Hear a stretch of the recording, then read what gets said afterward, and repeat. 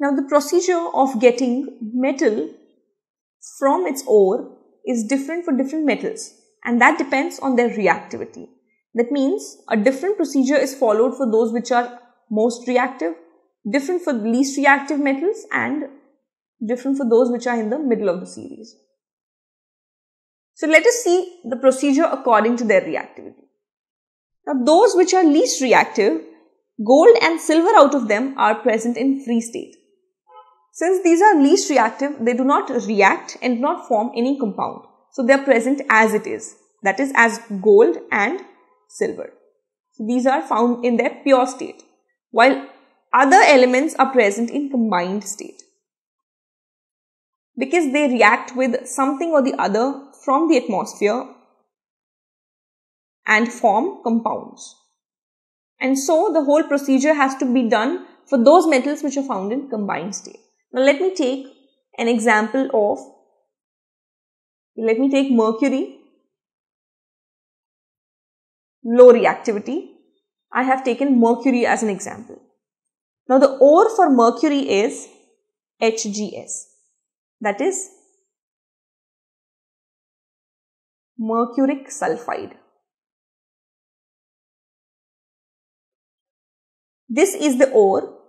So the procedure starts like this. Since it is found in sulfide form and what I want out of it is pure mercury, can I reduce it?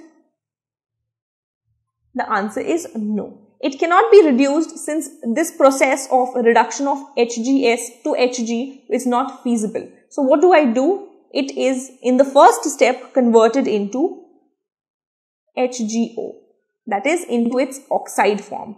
Now as I said, mostly ores will be present as oxides, carbonates or sulfides.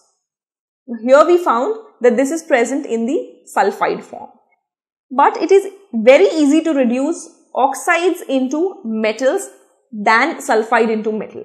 And thus the sulfide form of mercury is first converted into its oxide form by reacting it with oxygen in the presence of heat. Let me make it more clear.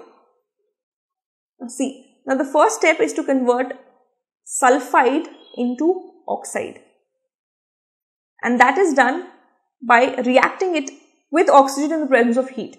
Now here I get HgO and SO2.